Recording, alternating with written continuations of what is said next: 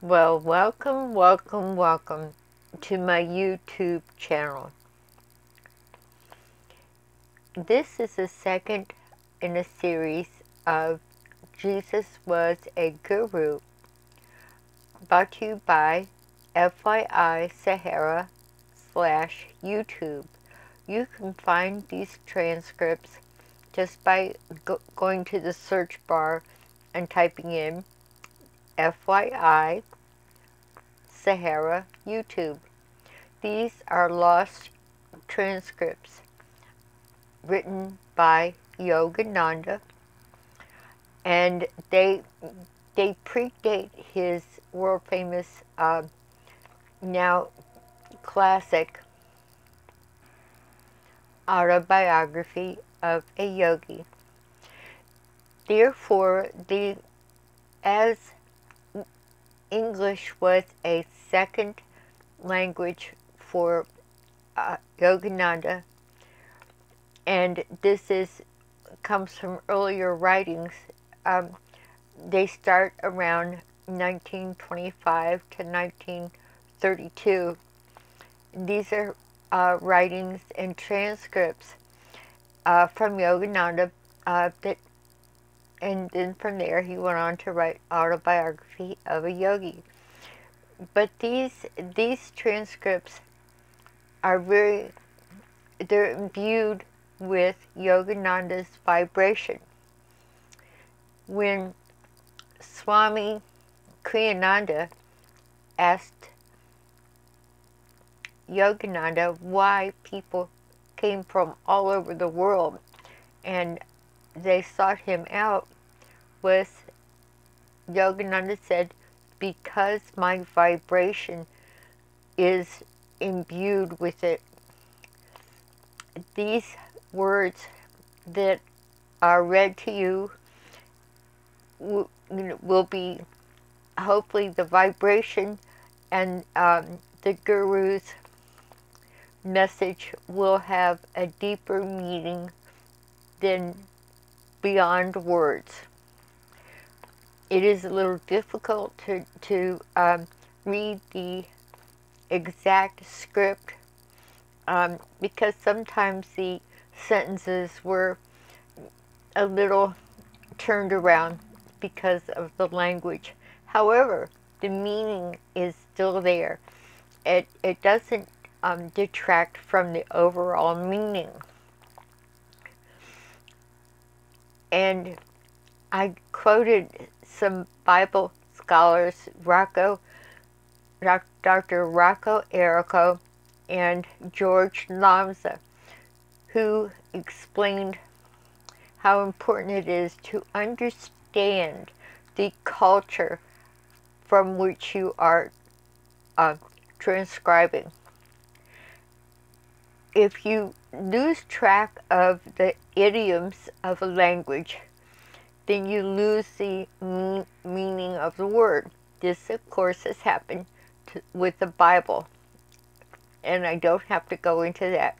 But Rocco and George Lamza did talk extensively and studied extensively the Aramaic language, and Rocco's explanation was,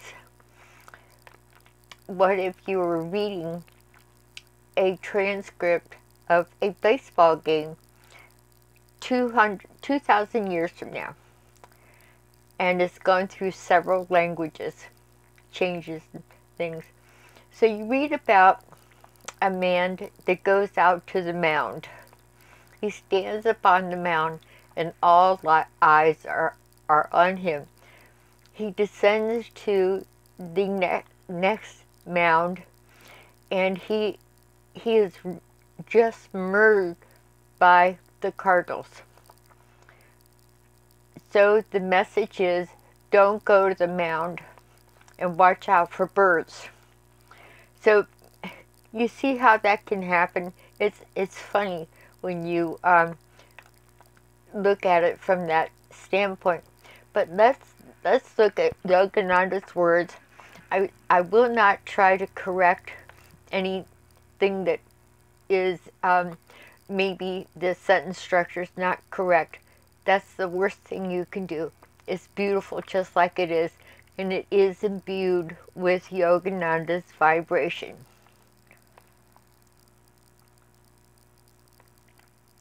Continuing from the first YouTube, their lost home of spiritual blessings. They begin to long for God and inwardly pray for a way out of the conundrum of life. Then, when the prayers of such errant children become deep and strong enough, God sends them help. It is then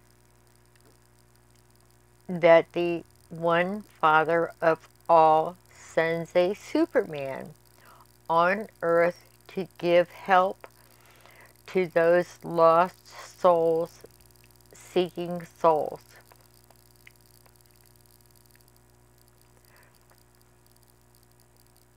Such a man, ordained by God to help the individual in response to their deep prayer, is not an ordinary teacher, but a guru, or a vehicle whose body, speech, mind, and spirituality God Himself uses to bring the lost souls back. A little insert by me. It makes you think that the guru is like an angel who's handpicked just for you. It's just an interesting thought because it seems to be an answer for an individual prayer. It's not an institution or a church that brings you this blessing that I know of. Whispers from eternity.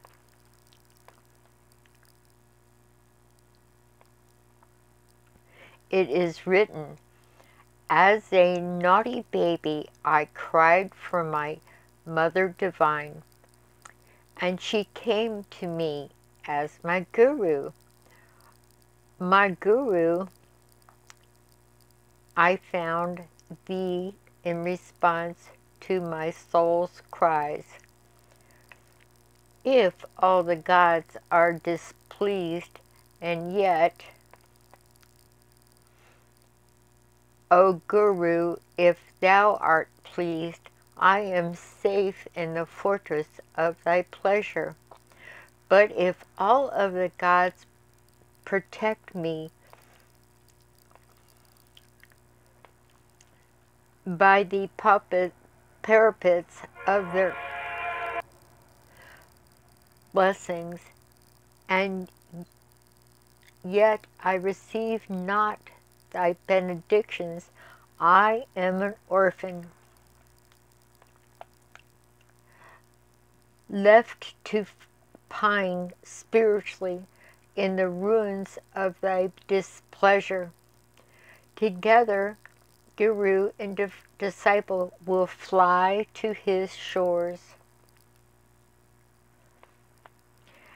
and then we will smash our planes of infinite forever and vanish in our infinite life."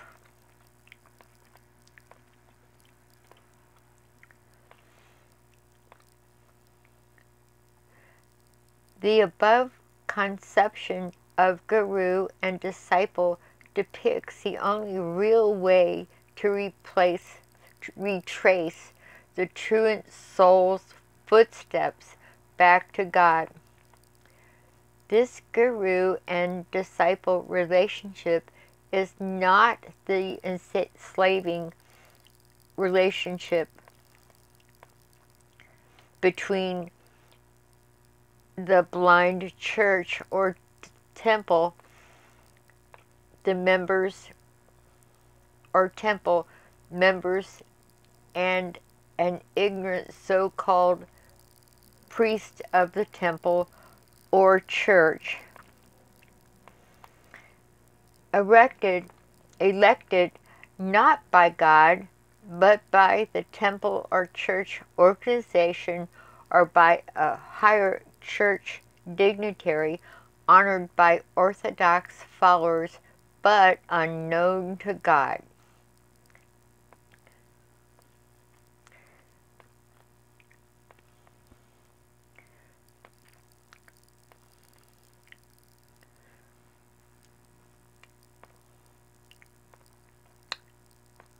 Of will and obedience, my Guru said to me, "Allow me to discipline you, for freedom of will consists not in doing things according to the dictates of prenatal or postnatal habits or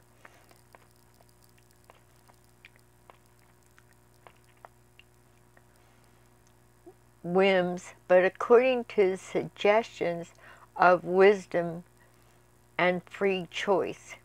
He continued, "If you tune in your will with mine, you will find freedom.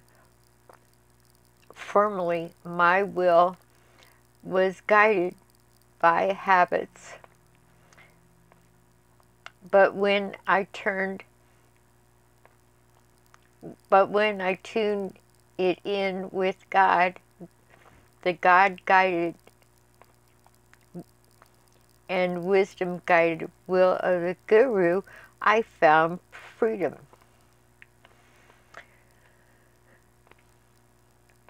To tune in with a soul who is guided by wisdom to find freedom of will, most teachers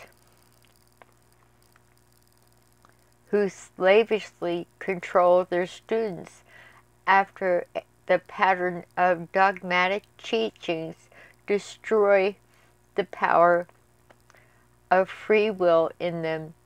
But obedience to the Guru does not produce spiritual blindness in the disciple. On the contrary, it develops his third eye of wisdom and intuition. Most teachers want their students to see through the teacher's eye, but a Guru disciplines the disciple only until he can guide himself through wisdom. A Guru is sent by God. If a disciple, after following a Guru for a long time, should spurn him, then he actually spurns the help sent by God. A Guru is not help for this life only. He also makes a spiritual soul contract with the disciple.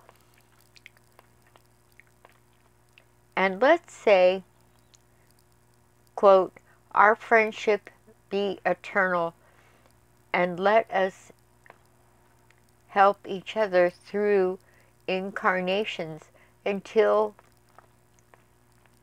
we are both completely emancipated in spirit." Sometimes, likewise, an advanced disciple can help a Guru, and vice versa. Such friendship is not based on any selfish consideration or on any condition. Such divine friendship and perpetual goodwill will express between two or more souls gives birth to the ever pure, unselfish, emancipating divine love. My Master said unto me, "I will be your friend. from now until eternity, no matter whether you are on the lowest mental plane or on the highest plane of wisdom. I will be your friend should you err, and then you would need my friendship more than at any other time. When I accepted my Master's unconditional friendship, he said, "You will be my friend. Will you be my friend under all circumstances? Will you protect me in my highest or lowest strata of mind?" I was amazed and stupefied, for how could I dream of my Master being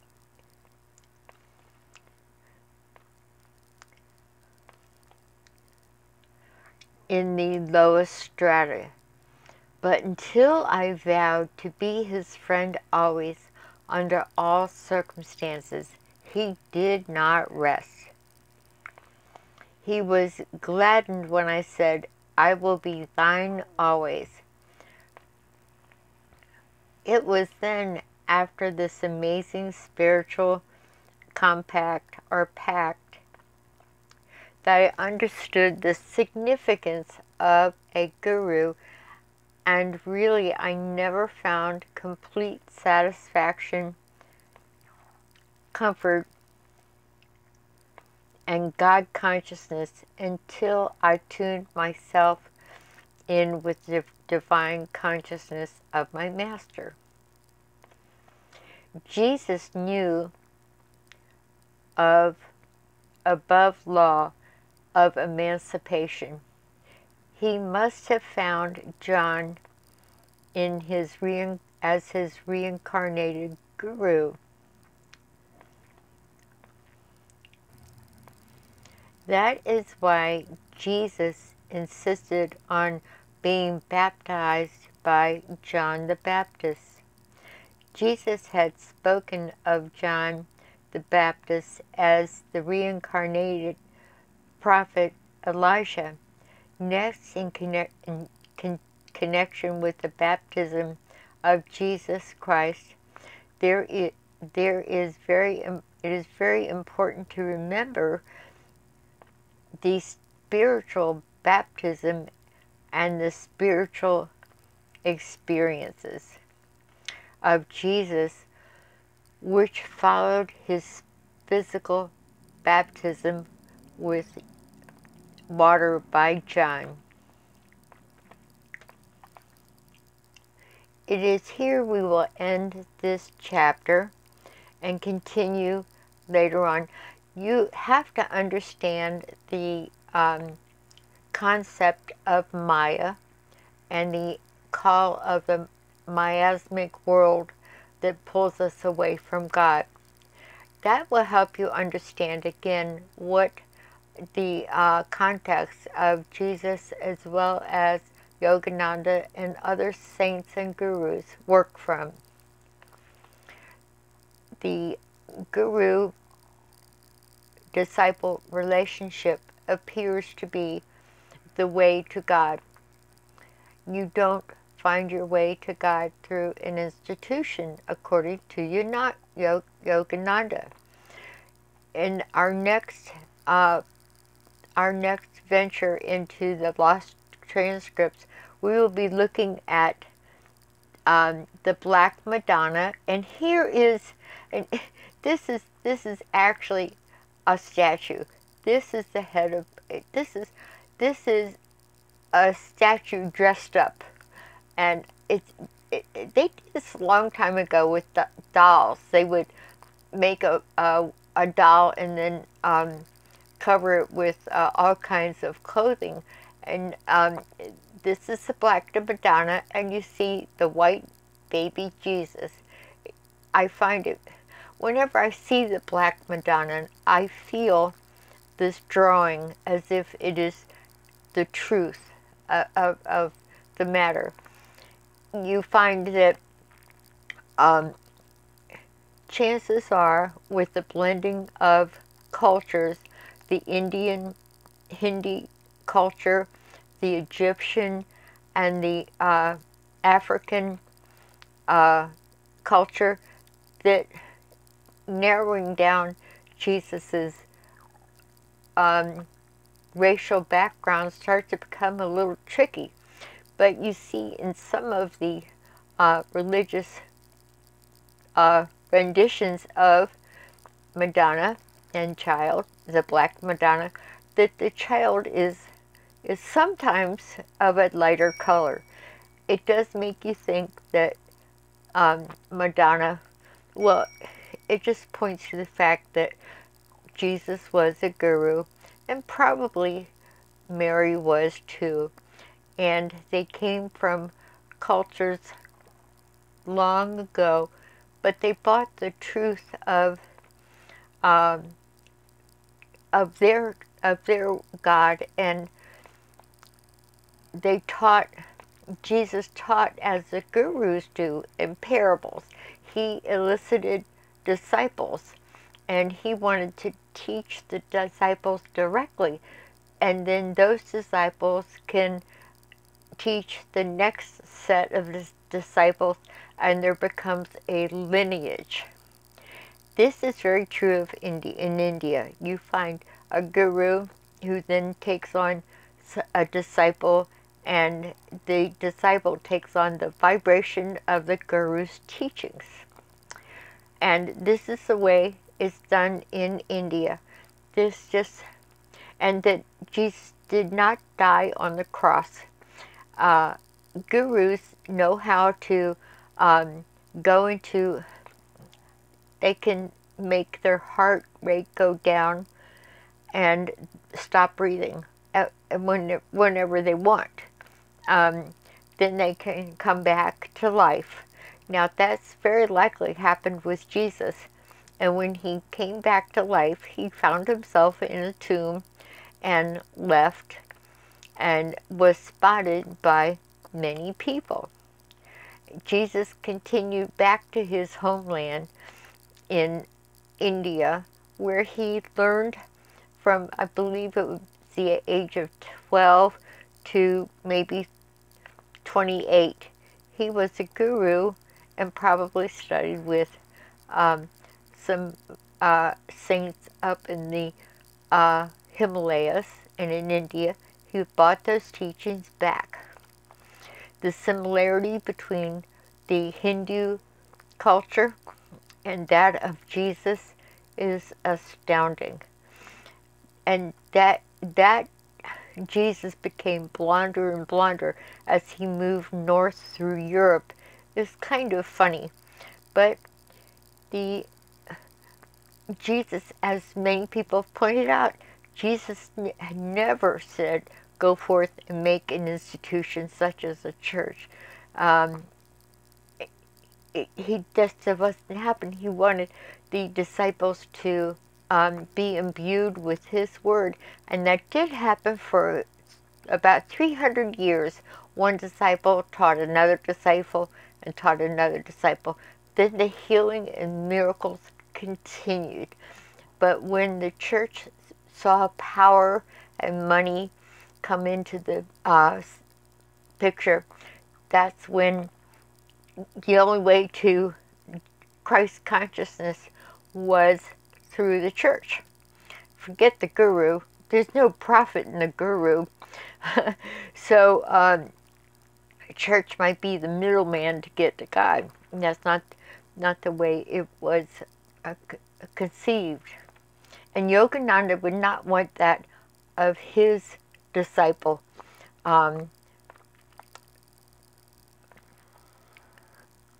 SWAMI KRIYANANDA was the disciple of Yogananda, and when Yogananda died, those papers were hidden away in a vault. Now you're getting transcribed writings from Yogananda, but they're edited and fixed up. That sounds just like the church. Here is another Black Madonna. And there's several distinguishing things about the Black Madonna, and we'll save that for the next time. But you notice that the hands of the Black Madonna, for some reason, are disproportionate to the figure itself. It is often a statue dressed up in European cultures, and it did come back from the Crusades, and there's thousands of Black Madonnas all over Europe, and churches are made, and religious experiences are documented from the Black Madonna. So there is a holiness to the Black Madonna. I felt it since I was a little girl, and I didn't know why. I just felt this drawing to the figure and the baby Jesus. Thinking about the continued lineage from India, the name Christ comes from Krishna, and Hare Krishna is a Hindu deity, and then you have Jesus the Christ. It could actually sound like Jesus the Krishna. So untangling the past is one thing, but following your heart to God is another. And Yogananda talked a lot about the importance of finding your way back to God, and you have to understand the concept of Maya, which is what we are under the illusion of, and getting back to God should be our main focus, not the church particularly, or organizations such as SRF. In the corner you will see my little icon for subscribing, and it says that was Zen and this is Meow, and it is in the right hand corner. Click that so that when the next lost transcript of Yogananda comes out, I can notify you. Your comments are so very welcomed, and just remember that Yogananda said everything you do is either taking you towards God or away from God. That can actually be your only dictate in making decisions. Does it take you towards God or away from God? With that in mind, you are on your path to finding your true guru and your true God spirit, and to go home to your immortality, for we are all immortal.